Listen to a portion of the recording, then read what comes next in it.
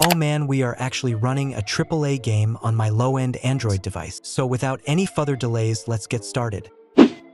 So hello gamers, Asta here, and as you guys know, in today's video we are going to talk about the new WinLator version 8.0, and trust me, there are a lot of improvements and new features. So in this video I am going to test out the latest WinLator version on my low-end Android device, and at the end of the video I am going to test out some of the high graphics games. So without any further delays, let's dive into it. So for today's video I will be using a device with Snapdragon 778 processor and Android 11. And if you want to know how to download the emulator, just ask me in the comments section and I will give you all the instructions towards it.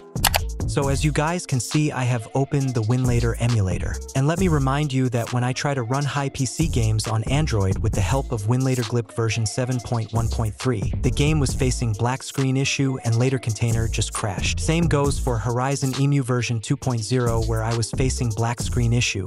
Now let's check if the issue still persists. Now for the best settings, go to the main settings and set box 64 version as 0.3.0 and the preset as compatibility. Now set the wine version as 9.2. After that, create a brand new container and set the resolution as 800 by 600. Now set the graphic driver as Turnip if you have a Snapdragon processor and DX wrapper as DXVK. Now set the audio driver as Pulse Audio, then enable the Show FPS option. Then if you want, change the theme as black. Now in order to enable the FPS bar, go to the environment variables, then select Add and then DXVK Hub, then select both FPS and frame skip option. After that, go to the advanced option. Then set the box 64 preset as compatibility, and now this is a new option where you can add Windows version. So I will be setting it as Windows 10. After that, I will be enabling all of the CPUs except CPU zeros.